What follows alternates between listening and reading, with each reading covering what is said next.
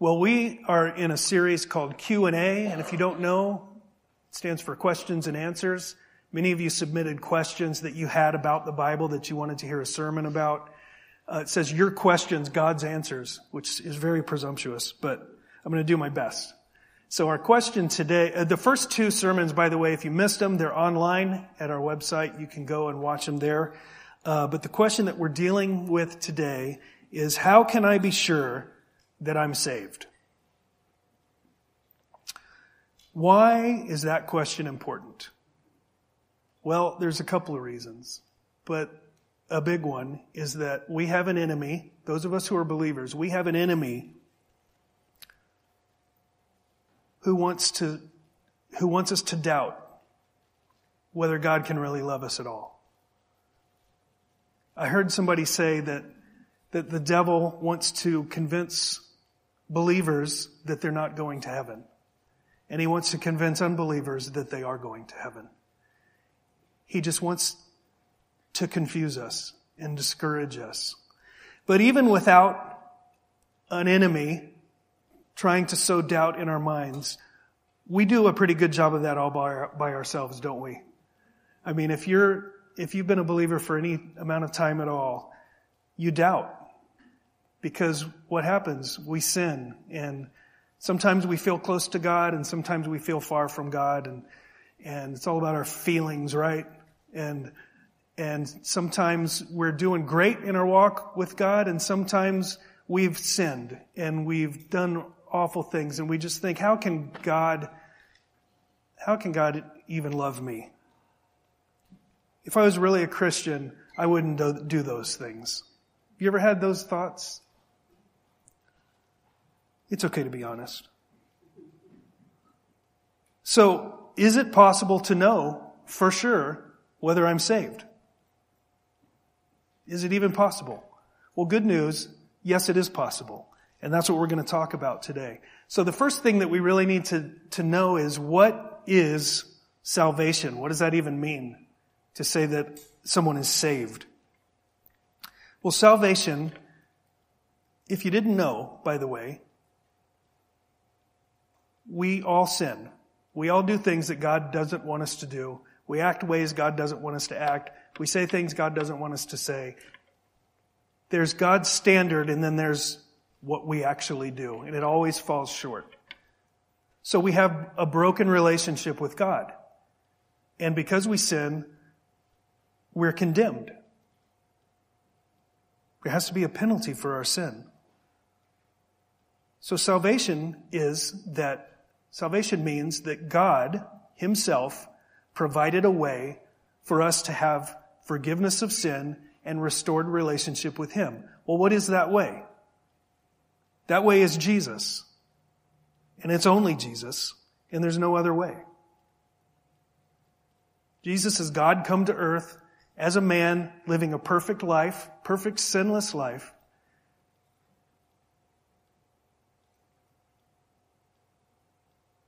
And then He went to the cross and was crucified, killed there, and shed His blood in our place for our sin.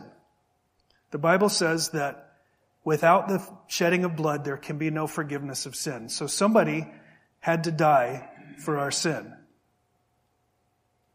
And Jesus is the only one who could pay that penalty for the whole world, because He lived a perfect life. And the Bible tells us that God showed that His gift was accepted because He raised Him from the dead on the third day.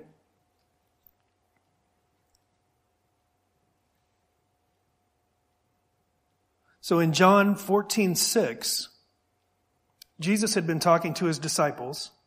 He'd been telling them about heaven. And he told them, in my Father's house are many rooms. I'm going there to prepare a place for you. And one of His disciples, Thomas, said, Jesus, we don't know the way. And so in verse 6, Jesus said to him, I am the way and the truth and the life. No one comes to the Father except through me. No one comes to the Father except through me. Well, what about people in other religions? No one comes to the Father except through me. Well, what about people who don't like that option? No one comes to the Father except through me. Well, why is there only one way?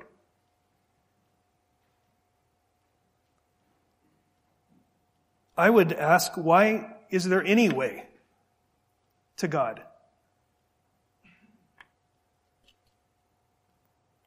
God was not obligated to provide any way for us to have restored relationship with Him. And I thought of this analogy. It's probably an imperfect analogy, but I'm going to say it anyway. Imagine you have kids. Some of you won't have to imagine very hard. Imagine you have kids. And let's say that, you have rules in your house and you have expectations of how you want your kids to act and behave. And let's say your kids are just being awful. I know it's a stretch. Just imagine. Imagine your kids are just being awful. They're not only not doing what you told them to do, they're openly defying you. I'm not going to do that. And on top of it, they're being disrespectful. And they're fighting with each other. I know this is a stretch, but just stay with me. They're just awful. And and let's say that you have a trip to Disneyland on the calendar. And finally you've had enough and you say, you know what? Trip canceled. We're not going to Disneyland. And of course they scream and protest and cry. And so you say, you know what? Okay, if you do this one thing, we'll go to Disneyland.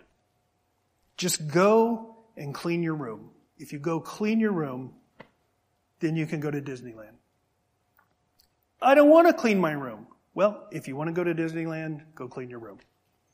Well, can't I rake the yard? No. Clean your room. Disneyland. Isn't there another way? There's no other way. This is the way. It's not a perfect analogy, but it helps kind of paint a picture. Who are the kids to get to protest and say, well, I don't like that way? Well, it's the way, okay? So, accept it, don't accept it, I don't care. It's the way. God is saying to us, this is the way to have forgiveness of sin and restored relationship with me. It's through Jesus' sacrifice on the cross and His atonement for your sin. And Jim preached a message recently. I don't even remember what it was about. But he said something that made something click differently for me when he was talking about sin. He said that all sin is already paid for. Jesus paid for it all, right? On the cross. It's already paid for. So the forgiveness of sin is already out there, and people just have to go receive it. The Bible talks about our sin as being, one picture it paints is our sin is filthy rags. Imagine you're just wearing filthy rags. And imagine Jesus is wearing this perfectly white robe of righteousness. And He invites you to come to Him and take off your filthy rags and give them to Him, and He will give you His perfect robe of righteousness. So people are walking around in their filthy rags, and that perfectly white robe of righteousness is just out there, available. You just have to receive it. In Matthew chapter 22, Jesus told a parable. He said, the kingdom of God is like a king who was giving a wedding feast. And the king sent his servants out and said, invite everybody to this wedding feast. And everybody came. Well, a lot of people came. But it says there was one guy who wasn't wearing a wedding garment. And the king said to him, why are you not wearing a wedding garment? And he kicked him out of the feast. And the point is that we can't go to heaven unless we accept Jesus' wedding garment, his perfect robe of righteousness. One of the last things that Jesus said on the cross before he died is, "It is finished." He said, "It is finished." Well, what was finished? What was finished was the work of salvation. All that needed to be done for forgiveness of sin was finished right there on the cross. Nothing to be added to it. Nothing to supplement it. Nothing it needed. It was finished. And Ephesians 2, verses 1 through 5 talks about it this way. Talking about us. "And you were dead in the trespasses and sins in which you once walked, following the course of this world, following the prince of the power of the air, the spirit that is now at work in the sons of disobedience, among whom we all once lived in the passions of our flesh, carrying out the desires of the body and the mind, and were by nature children of wrath, like the rest of mankind." That's all bad news. Here's the good news. "But God, being rich in mercy, because of the great love with which He loved us, even when we were dead in our trespasses, made us alive together with Christ. By grace you have been saved." What can a dead person do? Nothing. You can go to a dead person and say, "Get up." If they do get up, run. But they won't get up. A dead person can do nothing. We were dead in our sin, in our trespasses. The only one who could act to fix that was God. Even when we were dead in our trespasses, God made us alive together with Christ. By grace you have been saved. Romans 3 verses 23 through 25 says this, "For all have sinned,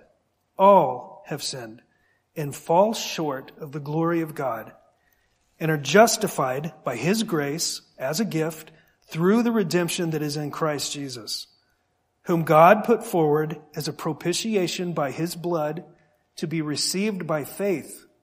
This was to show God's righteousness, because in His divine forbearance He had passed over former sins." Who does the work? It's all God. We all sinned, we all fell short, and God acted to forgive our sin, or to provide a way for our sins to be forgiven. And Hebrews 10, verses 11 through 13, talks about it like this. And it's talking about the Jewish priests who would offer the sacrifices in the temple. It says, every priest stands daily at his service, offering repeatedly the same sacrifices, which can never take away sins. But when Christ had offered for all time a single sacrifice for sins, He sat down at the right hand of God, waiting from that time until His enemies should be made a footstool for His feet. He sat down because the work was finished. The one sacrifice that was required for all time, a single sacrifice for sins. So that's what salvation is. So it's important to examine, if you doubt your salvation, it's important to examine why you're doubting your salvation. What are some reasons why you might doubt your salvation? Well, one reason might be maybe you have unrepentant, persistent sin in your life. And if you do, it needs to be dealt with. And God's not going to let you feel okay with that sin. If you're a believer and you're disobedient and you're having this sin that you know God has told you need to stop or deal with it, if you refuse to do that, God's not going to let you feel okay with that. So maybe there's a good reason for your doubt. That it's not that you're not saved, but you have something that needs to be dealt with. Another reason might be if you're a believer, you have the Holy Spirit. You have the Spirit of God living in you. And when you have that, the Holy Spirit gives you a new sensitivity to sin that you didn't have before. And that's a good thing. Believe it or not. It's a good thing to have a sensitivity to sin so that you're bothered by sin.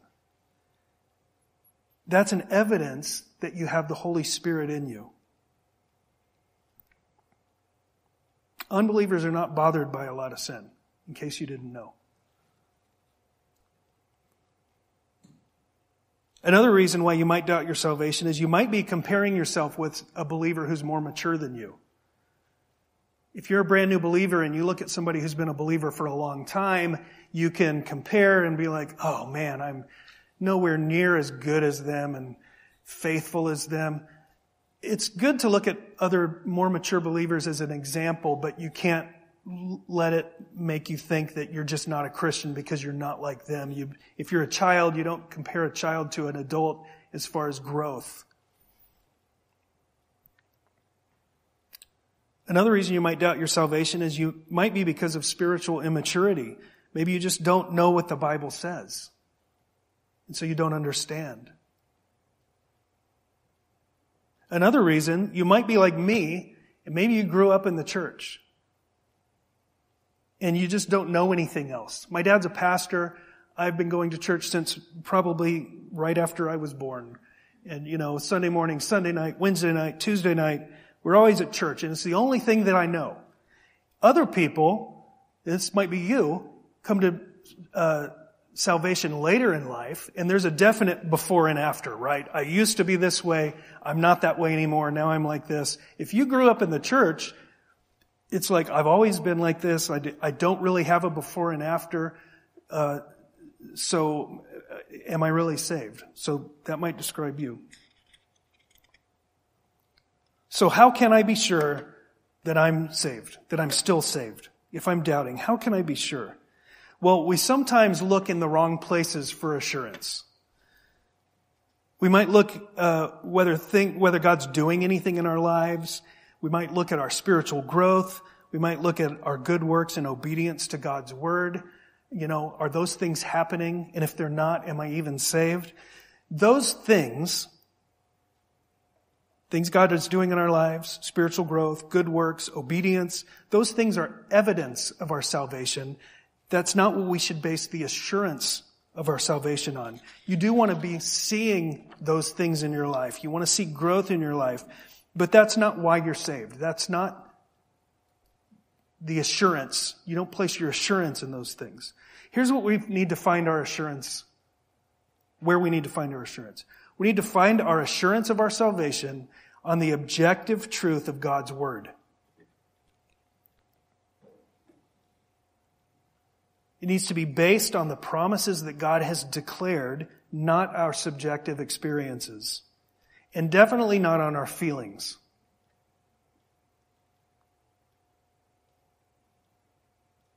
Here's a popular phrase that you've heard. Trust your heart. Don't ever trust your heart. The Bible says the heart is deceitfully wicked. Don't trust your heart. Like Obi-Wan Kenobi to Luke Skywalker. Trust your feelings. Don't trust your feelings.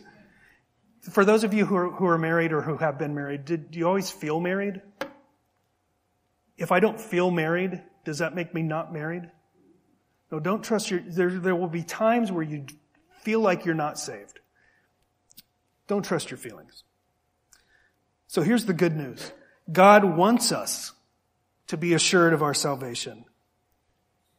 He didn't give us all of His promises in the Bible so that He would keep us guessing. Okay? So we're going to talk about some of the promises in the Bible that can assure us that if we're His, we're His. 1 John 5, verses 11 through 13 says this, "And this is the testimony, that God gave us eternal life, and this life is in His Son. Whoever has the Son has life. Whoever does not have the Son of God does not have life. I write these things to you who believe in the name of the Son of God, that you may know that you have eternal life. That you may know that you have eternal life. So how may you know? Those of you who believe in the name of the Son of God. So do you believe in Jesus? Do you believe in Him, that He is God's Son, that He is the means by which your sins can be forgiven? Do you believe in Jesus? If you believe in Jesus as the Lord of your life, then you can know that you have eternal life. Here's another one. John 3:16. For God so loved the world that He gave His only Son. Here's the important part, that whoever believes in Him should not perish but have eternal life. So do you trust Jesus alone for salvation? Here's another one. John 10:28 and 29. I give them eternal life, and they will never perish, and no one will snatch them out of my hand. My Father, who has given them to me, is greater than all, and no one is able to snatch them out of the Father's hand. Who can snatch you out of His hand? No one. Here's more promises. Philippians 1:6. And I am sure of this, that He who began a good work in you will bring it to completion at the day of Jesus Christ. God is the one who works in you. He is the one who starts the work and who completes the work. 1 Corinthians 1:4-9. I give thanks to my God always for you because of the grace of God that was given you in Christ Jesus, that in every way you were enriched in Him in all speech and all knowledge, even as the testimony about Christ was confirmed among you, so that you were not lacking in any gift as you wait for the revealing of our Lord Jesus Christ, who will sustain you to the end, guiltless in the day of our Lord Jesus Christ. God is faithful, by whom you were called into the fellowship of His Son, Jesus Christ our Lord. Who will sustain you to the end? Jesus. It doesn't say you need to sustain yourself, you need to keep yourself. It says He will sustain you to the end. 1 Thessalonians 5:23. Now may the God of peace Himself sanctify you completely, and may your whole spirit and soul and body be kept blameless at the coming of our Lord Jesus Christ. God keeps you. 1 Peter 1:3-5. Blessed be the God and Father of our Lord Jesus Christ. According to His great mercy, He has caused us to be born again to a living hope through the resurrection of Jesus Christ from the dead, to an inheritance that is imperishable, undefiled, and unfading, kept in heaven for you, who by God's power are being guarded through faith for a salvation ready to be revealed in the last time.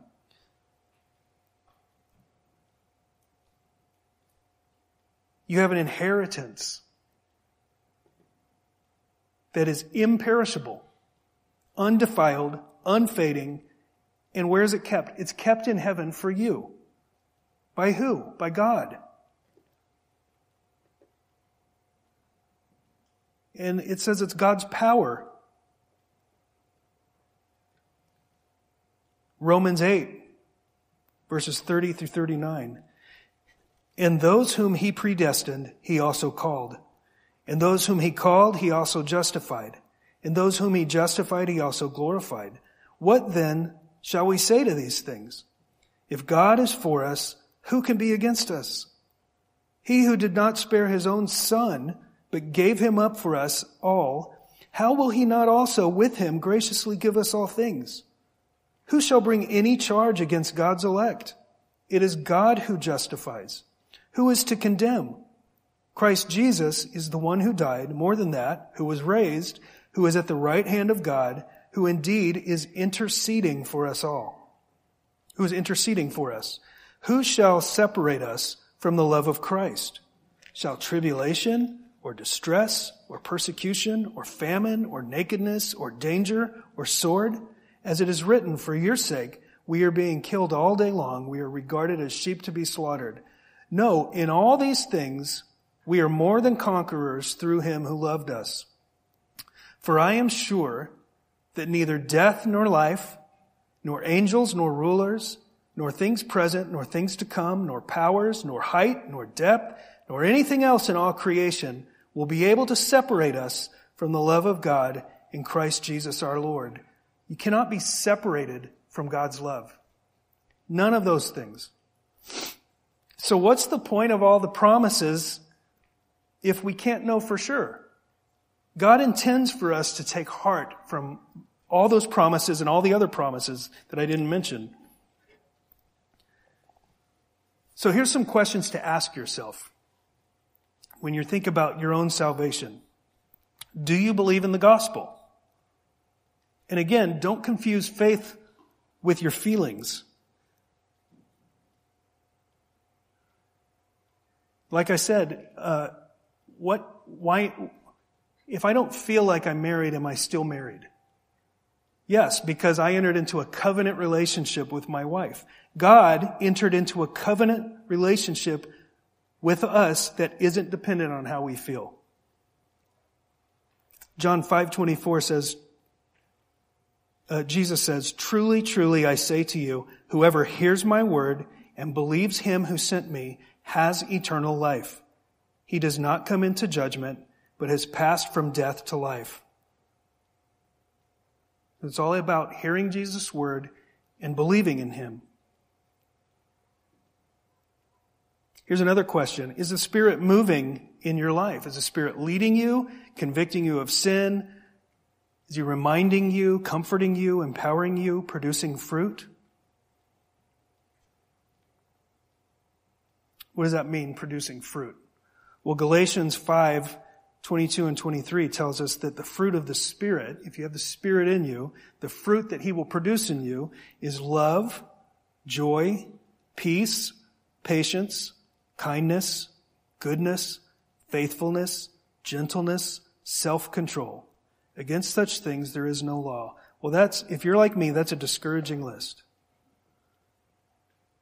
Because I read that, I'm like, I'm not always loving or joyful or peaceful or patient or kind or good or faithful or gentle or having self-control. Well, what you need to know is that none of us is ever going to do any of those things perfectly, right?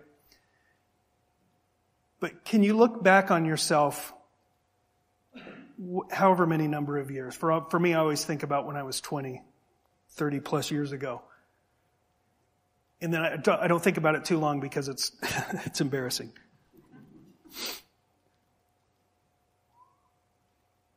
But are you more loving than you used to be?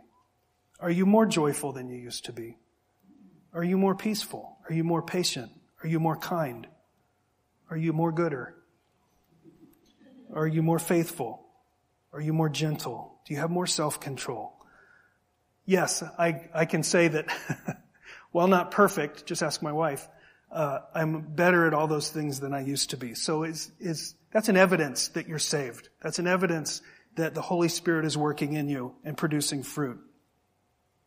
Here's another question to ask yourself. Do you desire to live a godly life? To obey and serve God? I'll tell you, unbelievers don't have that desire. So if you have that desire, even if you know you're not doing it perfectly, if you have that desire, you know that you have the Spirit of God. Because again, without God, we're dead. We're spiritually dead, and we don't have that desire. So take comfort if you can say, yes, I even though I don't do it well, I desire to live a godly life. That's evidence that God is working in you. Here's another question to ask yourself. What do you love? What are the things that you love? Because the Bible tells us when we're saved, God makes us into new creatures. We're a new creation. We have new affections that we didn't have before. Do you love the Lord? Do you love His Word? Do you love God's people? Do you love coming to church and worshiping with God's people? Those are evidences that you have God's Spirit in you. Is there a humility in my life? What do I mean by that? Well, the thing about sin and having an awareness of sin is that tends to keep us humble because we realize that we're not perfect and we realize that we have a long way to go. that we're aware of our sinfulness. But here's an encouraging verse. Because again, you have the Spirit, you have a new awareness of sin, and it can be discouraging.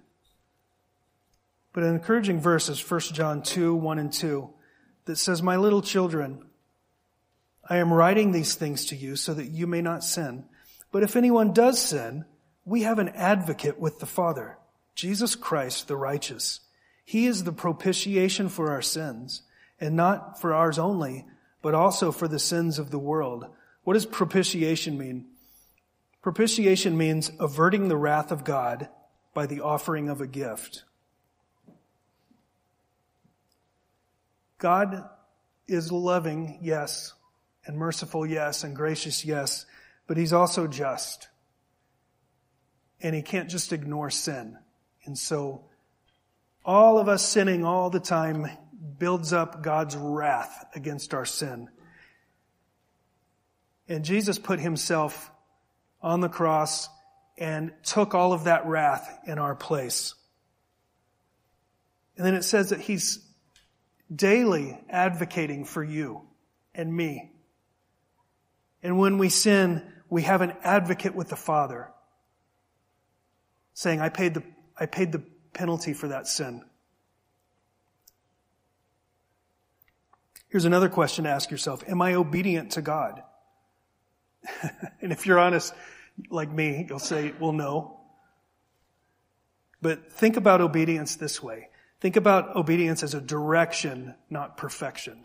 Think about it as a trajectory, a longing to obey the Lord. Am I in a direction where I'm wanting to obey God as opposed to disobeying and going the other way from what God wants for me?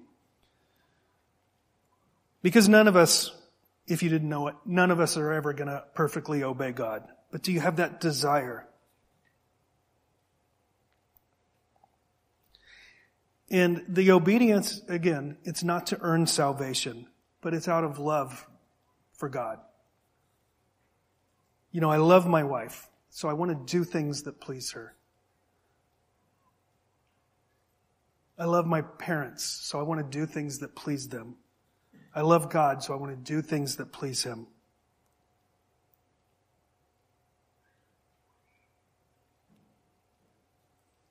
Here's another question. Does your faith stay intact through trials? If you haven't been through any trials yet, you will. And what happens to your faith in the trial and on the other side of the trial? Does it draw you to God? Is your faith still intact? Or does it drive you away from God? Faith that comes from above can withstand trials. So if you've been through a trial, a hard time, suffering, and you still have your faith, that's an evidence that you have God's Spirit in you. James 1, verses 2-3 says, "Count it all joy, my brothers, when you meet trials of various kinds." Well, why would I do that? Why would I count trials as joy? Well, because of this. "For you know that the testing of your faith produces steadfastness." God uses trials in our life to strengthen our faith as we come through them. So if you do find yourself doubting whether you're saved or not, what do you do? What do you do if you're doubting? Well, first, make sure that you're clear on the gospel of Jesus. What does the Bible actually say about Jesus' work of salvation? Familiarize yourself with that. It's by grace alone, through faith alone. It's not of works. So study the Word. Because again, God doesn't leave us to guess at these things. He's told us. Study the letter of 1 John. The Apostle John, he wrote 3 letters, and they're near the end of your Bible. If you go to the last book of the Bible, Revelation, and hang a left a few books, you'll find 1st, 2nd, and 3rd John. The book of 1 John is a letter that he wrote to some believers. The entire book was written so that they could know that they were saved. So study 1 John. Here's another thing you can do. Practice spiritual disciplines. Meditate on Scripture. Participate in the church body. Meeting with and worshiping with other believers. Cultivate a life of prayer. If you're married, you know this. If you want a relationship to grow, you have to pursue and cultivate it, don't you? Can you get married and then just ignore your spouse and expect good things to happen? No, you work on it, right? What more important relationship could we have than our relationship with God? There's things we can do to strengthen our relationship and grow our relationship. Are you frequently in God's Word? God has revealed Himself to us in His Word. We have more access to God's Word than at any time in human history. My wife was organizing our house this past week, and we had gotten some boxes out of storage, and she's going through books, and we moved a certain bookcase to a different spot, and she's like, "How many Bibles do we have?" Plus, not to mention, you're just on your phone, you get a free Bible app. There's no excuse for us not to be in God's Word. You just got to make time. Make it a habit. And pray. The Bible says to pray without ceasing. Well, how do you do that? Well, just constantly be throwing up prayers to God. God, guide me. God, show me. God, reveal yourself to me. God, show me what to do in this instance, in that instance. It creates a dependence on God when you're constantly praying to Him. Regularly come to church. Regularly come to church. It's very important. The Bible says that it's very important for believers to meet together and encourage each other, worship together.